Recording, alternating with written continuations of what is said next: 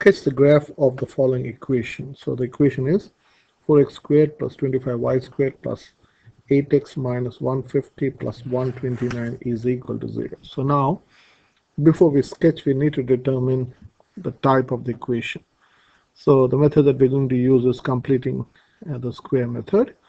So I'm going to write the first step like this: 4x squared 4x squared plus 8x. I'll leave a gap here, plus 25y squared minus 150y, and again I'm leaving a gap here, is equal to minus 129. So this and this are the same. The only thing is I've taken away 129 from both sides. So now in this group I want to factor out this 4. I want a leading coefficient of only 1 here. So if you factor out the 4 here, you'll have x squared plus 2x, and I'm keeping a gap here, plus I can factor out 25 here. So this is 25 times y squared minus 6y, again leave a gap, is equal to minus 129. Now completing square is basically you take the half of this coefficient, that is x, the half of 2, which is 1, and then square it, so that's 1. And then here the same thing, half of negative 6 is negative 3, and square it, which is 9. Okay, so if you think about it, this you have added, so this is, if you expand this is 4x squared plus 8x plus 4, so I should write 4 here.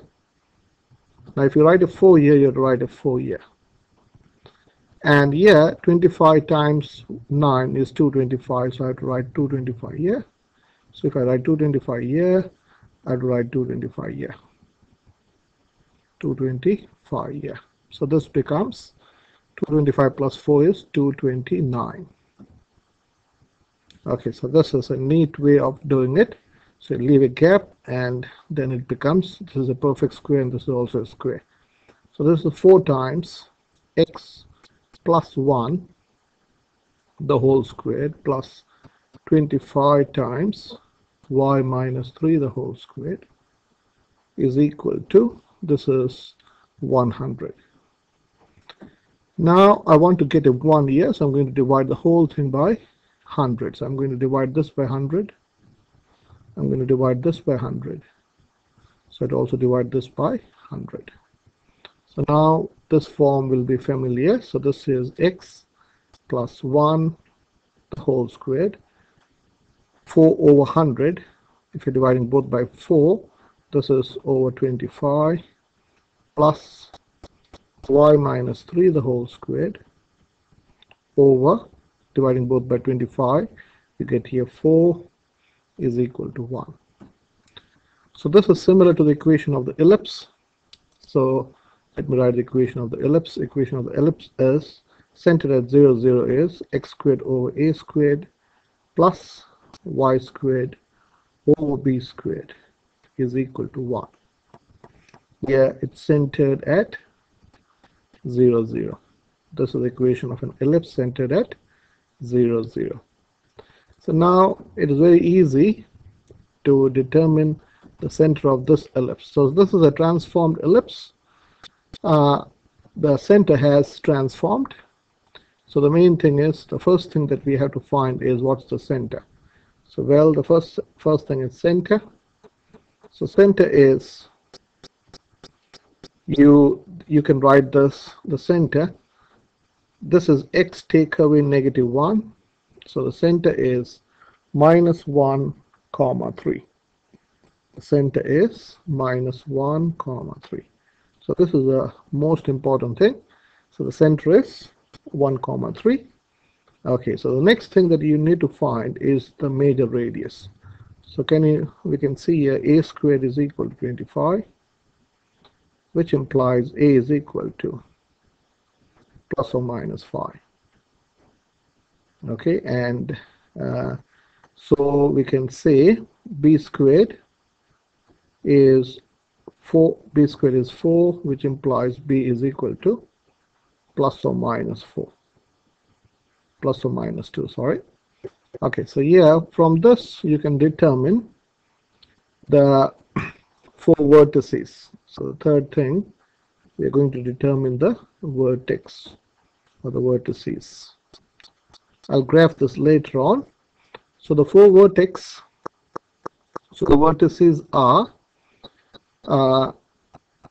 going to, means from the center you have to go 5 to the right and 5 to the left.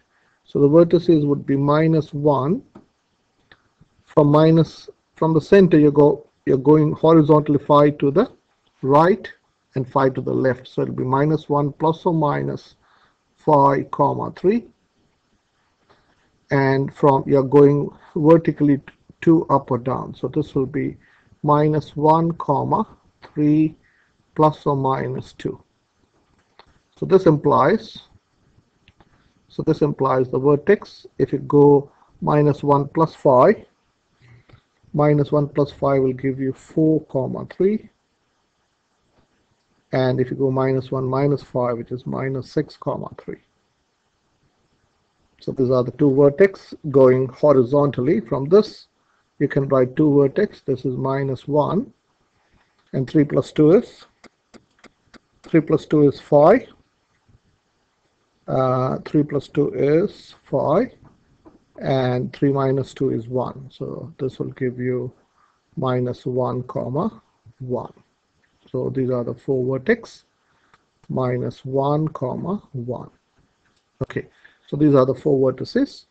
Now we need to find out what's the focus. So c squared is a squared minus b squared. We know a squared is 25, so which is 25 minus 4, which is 21, which implies c is plus or minus 21, plus or minus square root of 21. Okay, so your focus is always on the major axis. So your focus of foci is always on the major axis. So your center is -1, 3.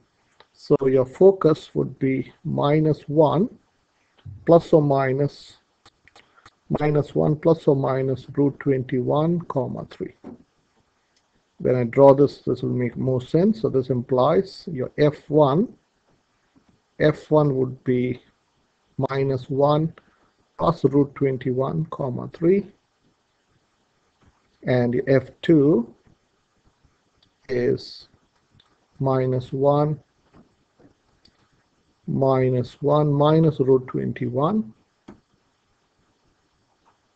comma 3. So this is equal to -1 plus root 21. Let's do this on a calculator.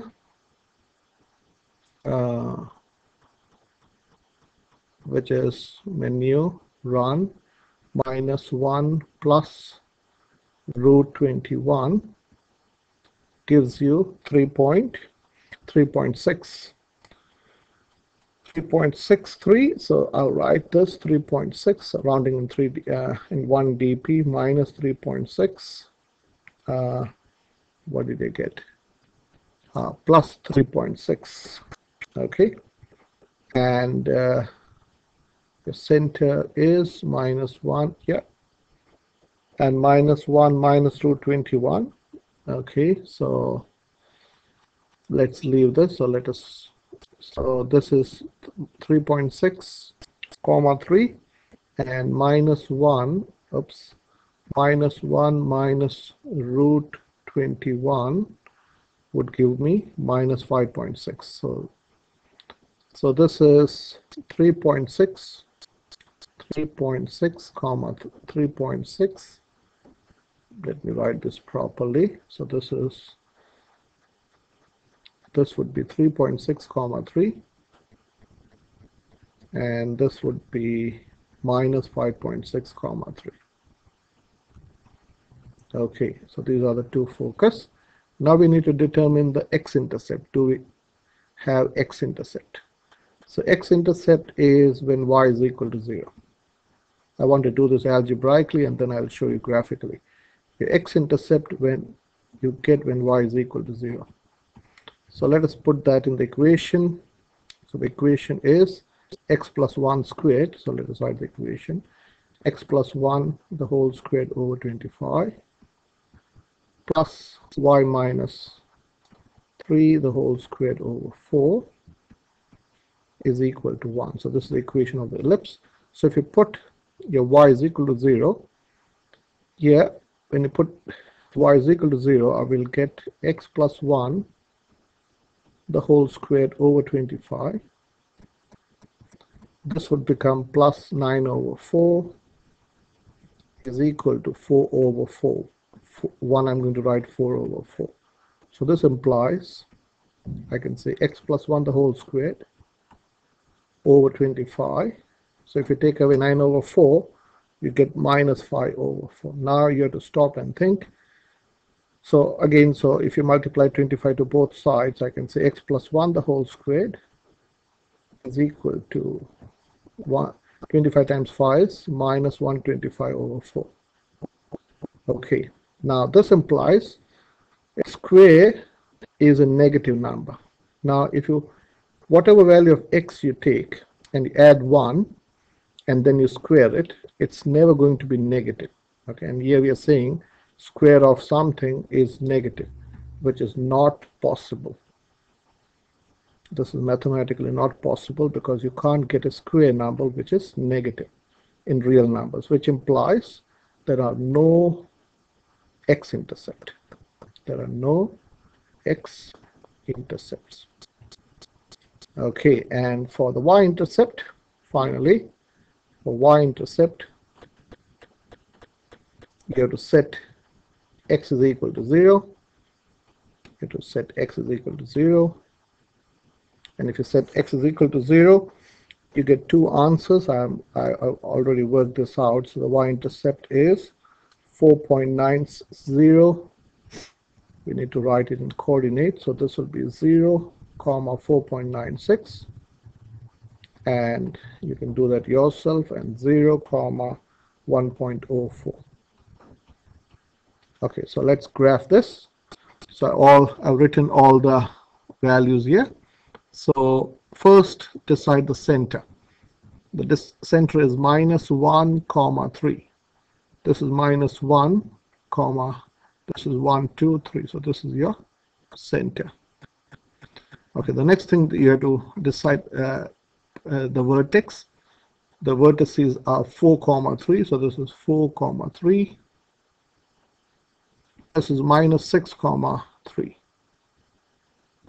Then you have got minus 1, 5. So you're going 2 up. From here you're going 2 up and 2 down. It's very simple. If you go 2 up and you go 2 down. From here you go 5 to the right. 1, 2, 3, 4, 5. And you go 5 to the left. 1, 2, 3, 4, 5. And from the center you're going root 21 to the left and right. So if you go root 21, which is so let's see the focus. Your focus is from minus 1, that is minus 1, 3. You're going 21 to the right, root 21 to the right, and root 21 to the left. So if you go root 21 to the right, you get this is 5 and 5.6. So let me use a different color for focus. This is roughly here. So this is your focus. Say this is your F1. And if you go root 21 to the left, you get minus 3.6. So this is minus 3 minus. Okay, this is this is minus 5.6. Yeah, I think I made a mistake here. 5.6. Okay, so this doesn't make sense. So let me check that. If you go minus 1 plus shift root 21, you get 3.6. Yeah, this should be plus 3.6. Plus 3.6 here. So this is 3. This is 3 and 3.6 here. It was right here. So 3.6 here. and minus 1, minus 1, minus 1, take away shift root 21 would give you minus 5.6. Yeah, that was right. Minus, oh yeah, this is minus 5.6. So this should be minus 5.6. Yeah, okay, so this is minus 5. So you go 1, 2, 3, 4, 5. So this is minus 5.6 here. This is minus 5.6. So this is your one focus, which is the F1. And I'm saying this is my F2. Very difficult to plot. It's graphically impossible to graph it manually. Okay, and you don't have an x-intercept, so let me draw the graph. So the graph would go from, there's only a sketch is enough, and then you draw the other part. Okay, so this is good enough. And here you can see the y, it doesn't have an x-intercept. The y-intercept, this is 0.96. Does make sense. This is 0.96 and this is 1.04. Okay, and so this is the sketching of this graph.